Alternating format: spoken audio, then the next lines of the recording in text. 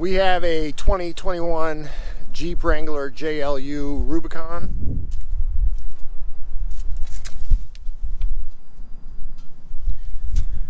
We're running 35-inch tires with the metal cloak control arms and a 3.5-inch suspension lift to match our Overland setup. What I want to talk to you about today is how to use the four-wheel drive system in your Jeep.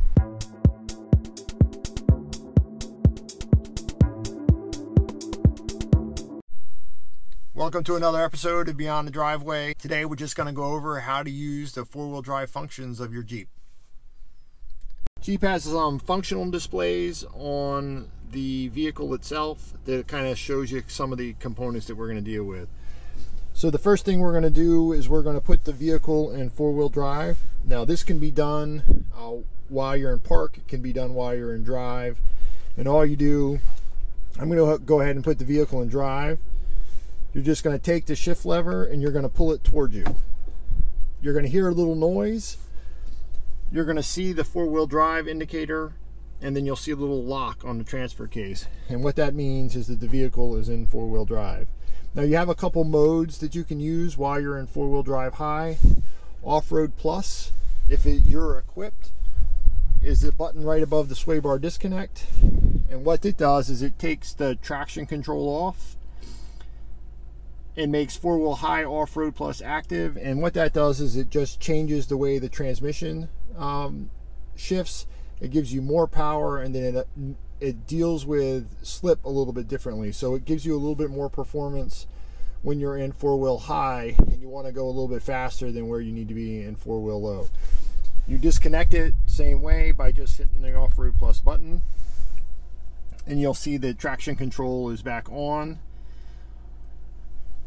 Now the other feature that this Jeep has is that it has a sway bar disconnect, and that button is right down here, and you can press that button. You'll start to see it flashing up on the top. You'll see that the sway bar is disconnecting. It'll show you that it's connected right now, and since we're sitting on a nice level surface, you can simply just take your foot off the gas and move a little bit. So you'll see that the sway bar disconnect button is flashing up on the screen. It's also flashing down below. Sometimes the process takes a little while for it to disconnect. All right, and once it disconnects, you'll see that it says sway bar disconnected on the dash, and the sway bar light is not flashing anymore.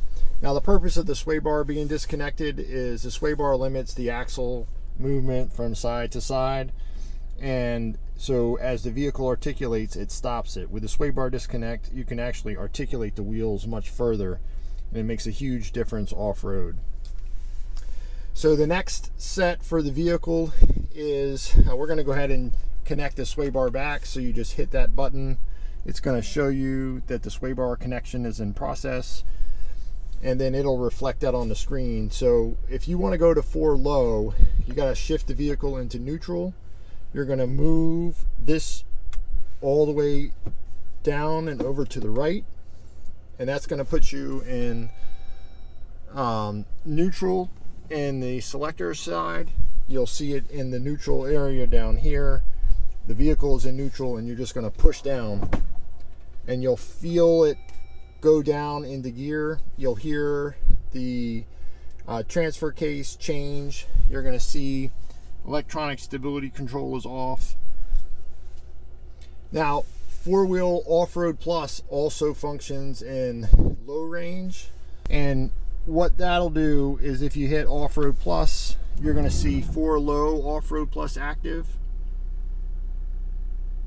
And what that's going to do is it is going to allow the Jeep to really kind of crawl, and the computer is going to change the way the transmission shifts, so it's not going to shift as fast, so you're going to be able to hold gear and hold power much longer than you would otherwise. Now the other two features that this Jeep has is it has both a front and a rear locker. You can put the rear locker on by pushing the switch down, and it's going to show you the rear axle is locked, and it's going to show you a locked symbol there. You can turn it off by hitting the off button, and then it'll unlock the rear axle. And what that does is it makes sure that both tires are turning at the same. When the rear axle is unlocked, it acts like an open differential, and they're both spinning until one goes free, and then this one will stop and this one will spin. Traction control will try and brake that wheel so that this wheel starts to get traction. But sometimes you want both wheels to turn at the same time, and by putting the locker on, it allows you to do that. If your vehicle's equipped with a front locker, you can put both the front and rear lockers on at the same time. Again, it will display, and then you'll see a lock symbol on both edges, on both axles. To disconnect the lockers, you simply just have to hit the button where it says off and the front axles are unlocked. You'll turn Off-Road Plus off and then switch the vehicle back into drive.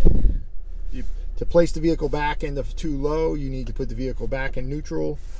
You're going to shift up on the transfer case back into neutral. You're going to slide it all the way over so it can go up and over to the right, and then you're going to go up and you'll be back into two-wheel drive. At that point, the lock on the transfer case will come off and all of your features are back the way that they should be. Now, the purpose of Off-Road Plus in your Jeep in either high or low range is to assist the vehicle in maintaining traction. And so it's going to do a bunch of things to allow you to have more control over your vehicle when you're off-road. It's going to limit wheel spin in certain areas, and then it's going to give you more of an engine power. The features that I've used off-road, it really makes a difference. Yeah, I feel like that the vehicle is more under control when I'm trying to crawl through certain things, but also in four-wheel high when using Off-Road Plus. It gives me a sense that I can hold gears longer, which is going to keep the revs higher, which when you're going through soft terrain or other things, it's just a more beneficial application when you're off-road. Now, there are options to engage. Right now, the way Jeep has everything set up, you can only engage your lockers while you're in low range.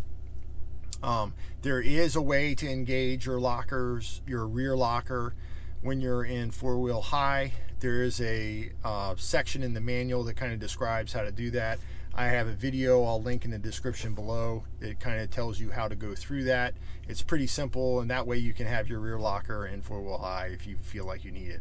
Just remember, those are the, when you have when you're off-road, use four-wheel drive before you need it. You don't get bonus points for getting as far as you can in two-wheel drive before you get stuck, because sometimes if you get stuck in two-wheel drive, you can't get out in four-wheel drive. So use your four-wheel drive wisely. I hope you guys got something from the video. Thanks for checking out the channel. This is Dan from Fisher Jeep Adventures, and we'll see you on the next one.